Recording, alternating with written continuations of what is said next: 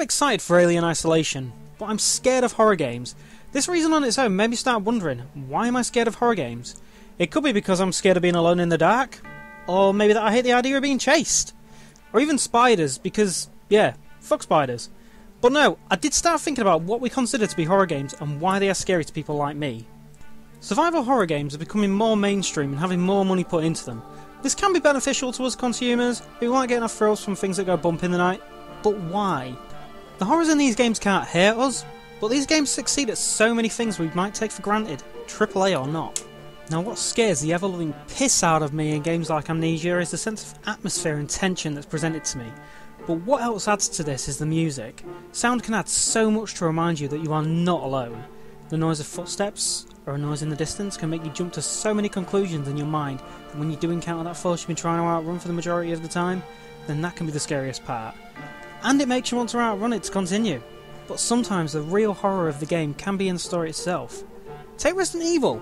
The early games weren't scary. Well, they were to me, I was pretty young at the time. But it was effectively an action game. But the horror of those games came from the story itself. Take Wesker for example, or William Birkin, like two of the main villains from the first couple of games.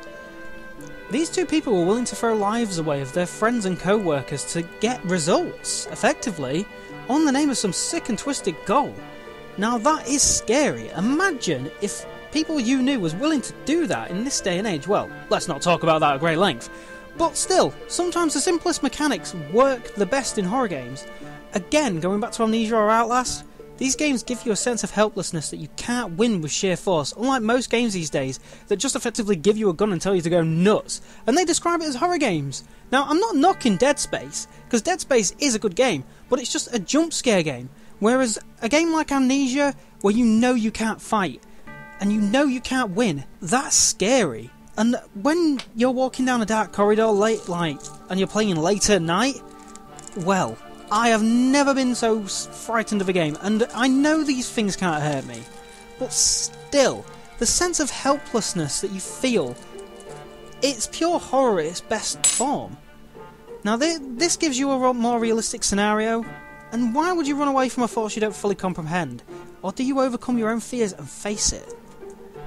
Either way, survival horror games are currently a genre that has several different meanings at the moment to whatever different people want to take it as. But I like the path that the genre's taken and the risks that some developers are willing to take to push the boundaries and make a better quality content for their consumers. Anyway, right now, at this point in time, it's worth to be scared out of my wits so I can keep seeing things that scare me that I want to play. So yeah, let me know what you guys think in the comments below and let me know if you agree with me. Plus, I want to know what you guys think.